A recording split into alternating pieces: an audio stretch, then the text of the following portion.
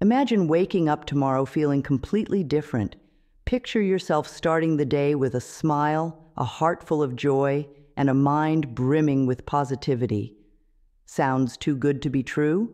Well, it's not. This powerful morning practice, inspired by the legendary Louise, has the potential to transform your entire life. It's simple, it's effective, and it's all about gratitude and self-love. Are you ready to discover how you can turn your mornings and your life around? Let's talk about gratitude. It's a word we hear often, but do we really understand its power? Gratitude isn't just about saying thank you when someone holds the door open for you. It's a state of mind, a way of looking at the world that can completely change how you experience life. When you start your day with gratitude, you're setting the tone for everything that follows. It's like putting on a pair of special glasses that help you see the good in every situation. Think about it. Have you ever had a day where everything seemed to go wrong? Maybe you woke up late, spilled coffee on your shirt, got stuck in traffic, and arrived at work feeling stressed and frustrated. Now imagine if you had started that same day by taking a moment to feel grateful. Grateful for the warm bed you woke up in, for the coffee that helps you start your day, for the car that gets you to work, and for the job that supports you. Suddenly, those little annoyances don't seem so bad anymore. That's the magic of gratitude. It doesn't change what happens to you, but it changes how you see what happens to you. And that makes all the difference in the world. When you approach life with gratitude, you start to notice more and more things to be grateful for. It's like you're training your brain to look for the good in every situation, and the more good you see, the happier you feel. But gratitude isn't just about feeling good. Research has shown that people who practice gratitude regularly experience a whole range of benefits. They tend to be more optimistic, less stressed, and even healthier. They sleep better, have stronger relationships, and are generally more satisfied with their lives. All from something as simple as taking a moment each day to appreciate what they have. So how can you start harnessing the power of gratitude in your own life? It's easier than you might think. You don't need any special equipment or skills. All you need is a few minutes each morning and a willingness to shift your perspective. Here's a simple gratitude exercise that can make a big difference in your day.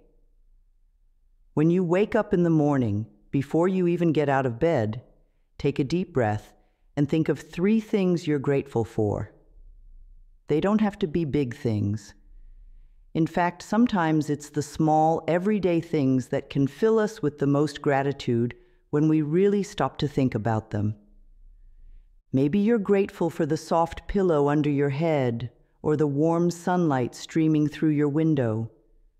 Perhaps you're thankful for the smell of coffee brewing in the kitchen, or for the sound of birds singing outside. Or maybe you're grateful for the people in your life, your family, your friends, or even your pet who's always happy to see you. Take a moment to really feel that gratitude. Don't just think about these things in a surface-level way. Really let yourself experience the feeling of appreciation. Notice how it feels in your body. Does your chest feel warm? Do you find yourself smiling? Let that feeling of gratitude fill you up. Now here's where the magic happens. As you go about your day, keep an eye out for more things to be grateful for. Maybe you notice how smoothly your car runs, or how friendly the cashier at the store is. Perhaps you appreciate the taste of your lunch, or the way your coworker always knows how to make you laugh. By actively looking for things to be grateful for, you're training your brain to focus on the positive aspects of your life. And don't worry if you find it difficult at first. Like any new habit, gratitude takes practice. Some days, you might struggle to think of even one thing you're grateful for. That's okay. On those days, try to appreciate the simplest things. The fact that you're breathing, that you have a roof over your head, that you have the ability to read these words. Remember, there's no such thing as a small gratitude. Every bit of appreciation counts. You might even want to keep a gratitude journal. Each night before bed, write down 3 things you were grateful for that day. Over time, you'll build up a wonderful record of all the good things in your life. And on tough days, you can look back through your journal and remind yourself of all the reasons you have to be thankful. The more you practice gratitude, the more natural it will become. You might find yourself spontaneously feeling grateful throughout the day, without even trying. And that's when you'll really start to notice a shift in your overall happiness and well-being. Remember, gratitude isn't about ignoring the negative aspects of life or pretending that everything is perfect. It's about choosing to focus on the good, even when things are tough. It's about finding the silver lining, the lesson, or the opportunity for growth in every situation. And when you can do that, you'll find that life becomes a much more joyful and rewarding experience. So tomorrow morning, why not give it a try? Start your day with gratitude and see how it changes your perspective. You might be surprised at how such a simple practice can have such a profound impact on your life. After all, as Louise often said, it's only a thought, and a thought can be changed. By choosing thoughts of gratitude, you're choosing to change your life for the better. Now that we've explored the power of gratitude, let's dive into another crucial aspect of a fulfilling life: self-love. Self-love might sound like a fancy term, but it's actually quite simple. It's about treating yourself with the same kindness and respect that you would offer to a dear friend. It's about accepting yourself, flaws and all, and recognizing your own worth and value. Many of us find it easy to love others, to see their good qualities and forgive their mistakes. But when it comes to ourselves, we can be our own harshest critics. We focus on our flaws, replay our mistakes, and hold ourselves to impossibly high standards. This negative self-talk can wear us down over time, affecting our confidence, our relationships, and even our physical health. Self-love is the antidote to this negativity. When you love yourself, you start to see yourself through kinder eyes. You recognize that you're worthy of love and respect, not because you're perfect, but simply because you're you. You start to treat yourself with compassion, forgiveness, and understanding. But self-love isn't just about feeling good. It's the foundation for everything else in your life. When you love yourself, you're more likely to make choices that are good for you. You're more likely to pursue your dreams, to stand up for yourself, and to build healthy relationships with others. You're more resilient in the face of challenges because you know that your worth isn't determined by your achievements or what others think of you. Think about it this way: if you don't love and value yourself, how can you expect others to do so? Self-love sets the standard for how you allow others to treat you. It gives you the strength to walk away from situations and relationships that don't serve you, and to attract people and opportunities that align with your true worth. Moreover, when you love yourself, you have more love to give to others. It's like filling up your own cup first, so that you can pour from a place of abundance rather than scarcity. You're able to be more present, more generous, and more authentic in your relationships when you're not constantly seeking validation or approval from others. So how do we cultivate self-love? Like gratitude, it's a practice. It's something we need to consciously work on every day. And while it might feel uncomfortable or even selfish at first, remember that self-love is not about ego or narcissism. It's about recognizing your inherent worth as a human being and treating yourself with the respect and kindness you deserve. Louise Hay, a pioneer in the self-help movement, dedicated much of her life to teaching people how to love themselves. Her teachings have helped millions of people around the world to transform their lives through the power of positive thinking and self-love. One of Louise's most famous quotes is, "You've been criticizing yourself for years and it hasn't worked. Try approving of yourself and see what happens." This simple yet profound statement encapsulates her approach to self-love.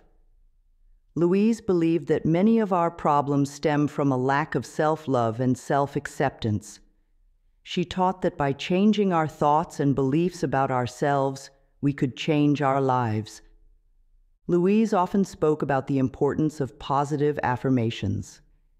These are simple, positive statements that we repeat to ourselves to challenge and overcome negative self-talk. For example, instead of thinking, "I'm not good enough," you might affirm, "I am worthy of love and respect." Or instead of, "I always mess things up," you could say, "I am capable of handling whatever comes my way." At first, these affirmations might feel false or uncomfortable. That's normal. Remember, you're challenging beliefs that you might have held for years or even decades, but Louise encouraged people to persist, saying, "It's only a thought, and a thought can be changed." Over time, as you repeat these positive affirmations, they start to sink in. They begin to replace the old negative beliefs, reshaping your self-image and boosting your self-esteem. Another key teaching of Louise Hay was the connection between our thoughts and our physical health. She believed that negative thoughts and emotions could manifest as physical ailments in our bodies. While this idea might seem far-fetched to some, there's growing scientific evidence supporting the link between our mental state and our physical health. Louise encouraged people to listen to their bodies and to approach health holistically, addressing not just physical symptoms but also emotional and mental well-being. She believed in the body's innate ability to heal itself when given the right support, including positive thoughts and self-love. One of Louise's most powerful tools for cultivating self-love was what she called mirror work.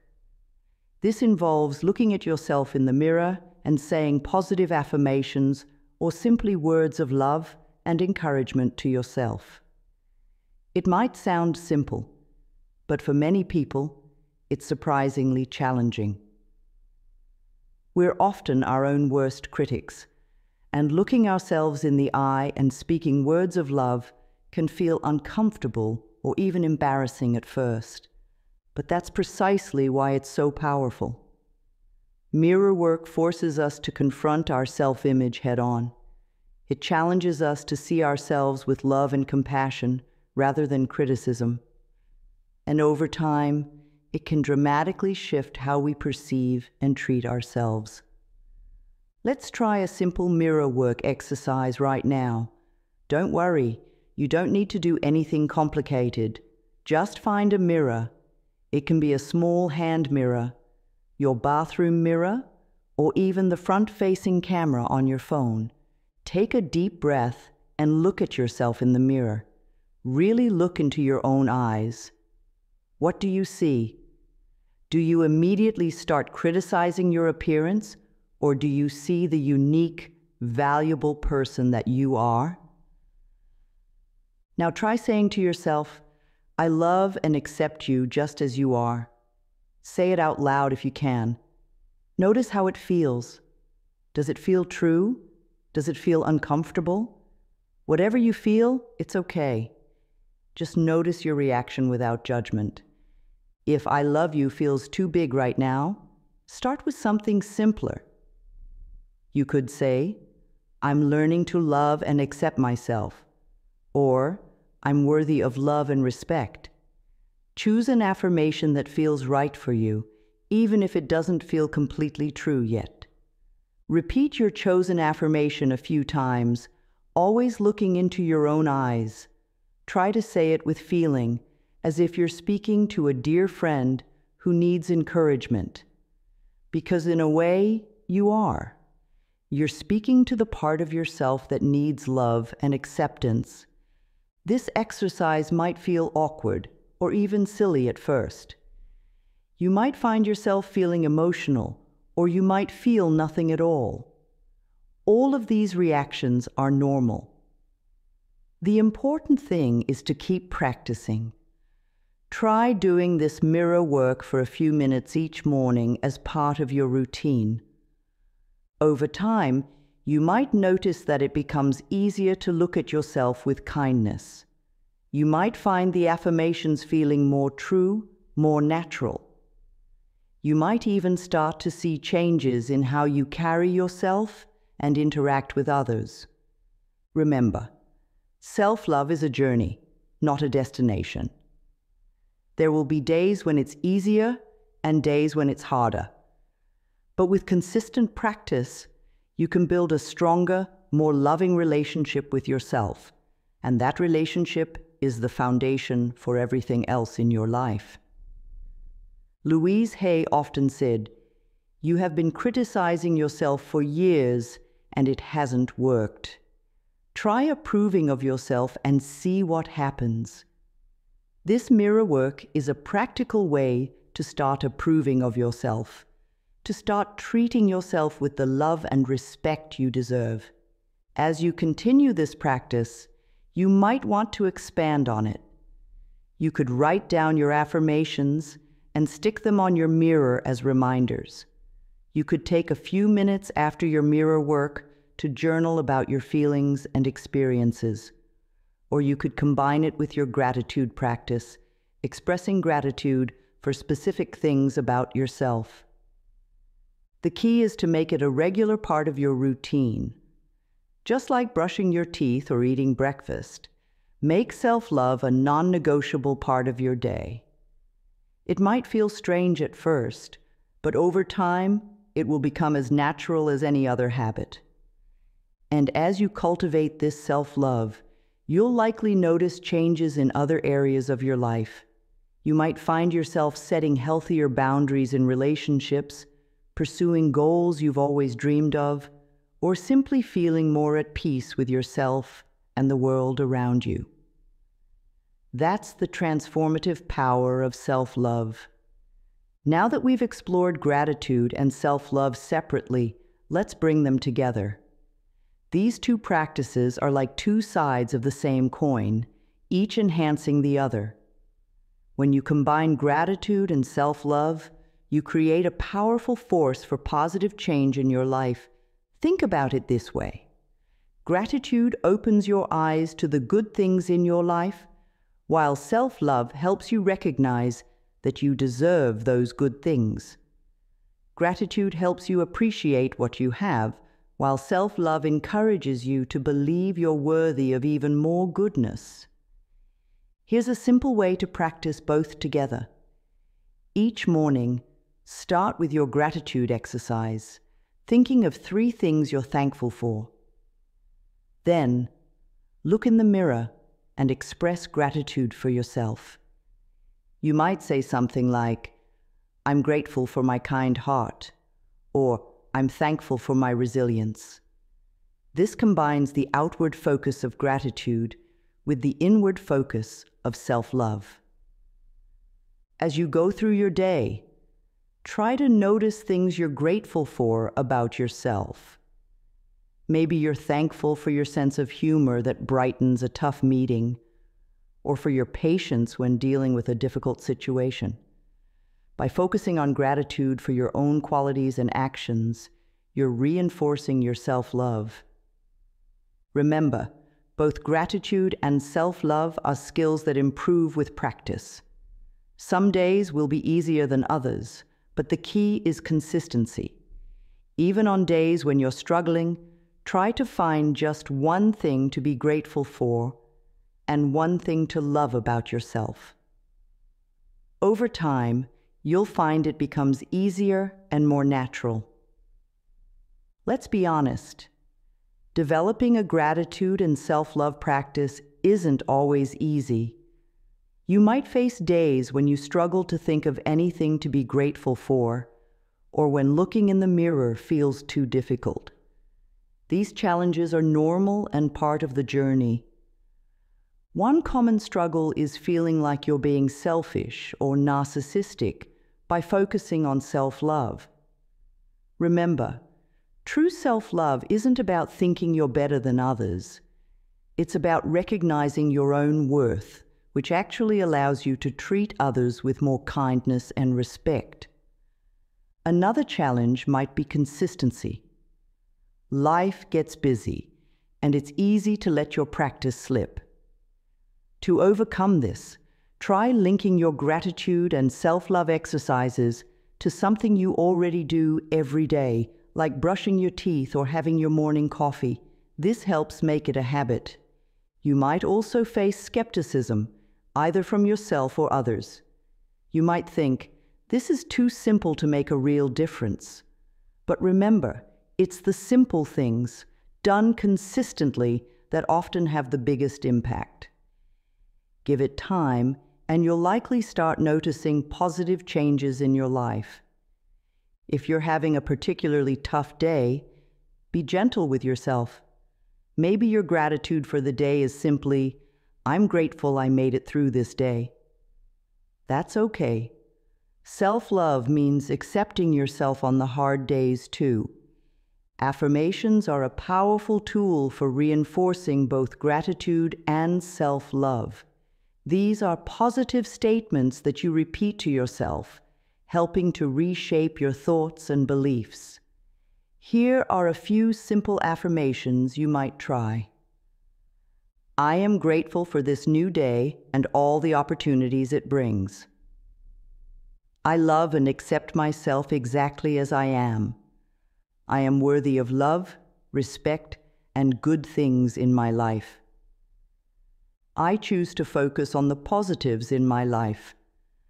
I am becoming the best version of myself every day. Try saying these affirmations out loud each morning or write them down in a journal. You might even want to post them somewhere you'll see them often, like on your bathroom mirror or as a reminder on your phone. Remember, the key with affirmations is repetition and belief. At first, they might feel untrue or uncomfortable. That's okay. Keep repeating them anyway. Over time, you'll likely find that they start to feel more natural and true. You can also create your own affirmations based on areas where you want to cultivate more gratitude or self-love. For example, if you often criticize your appearance, you might use an affirmation like, I am grateful for my body and all it does for me. As we wrap up, let's take a moment to reflect on what we've covered. We've explored the transformative power of gratitude, learning how it can shift our perspective and open our eyes to the good in our lives. We've delved into the importance of self-love, understanding how it forms the foundation for a happy, fulfilling life. We've learned practical exercises for cultivating both gratitude and self-love, from simple morning gratitude practices to Louise Hay's powerful mirror work. We've discovered how combining these practices can create a potent force for positive change in our lives. Remember, this journey to a more positive, loving relationship with yourself and the world around you is just that, a journey. It's not about perfection, but about progress. Some days will be easier than others, and that's okay. The key is to keep showing up for yourself day after day with patience and compassion.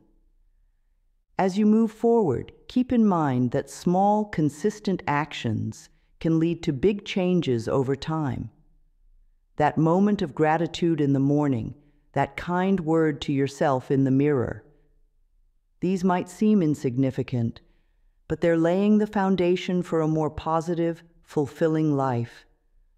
So why not start right now? Take a deep breath. Think of one thing you're grateful for, and give yourself one compliment. That's all it takes to begin. From this moment on, you have the power to transform your life through gratitude and self-love. Remember the words of Louise. You have been criticizing yourself for years and it hasn't worked. Try approving of yourself and see what happens. Your journey to a more positive, loving life starts now. Embrace it with an open heart and watch as your world transforms, one grateful, loving thought at a time.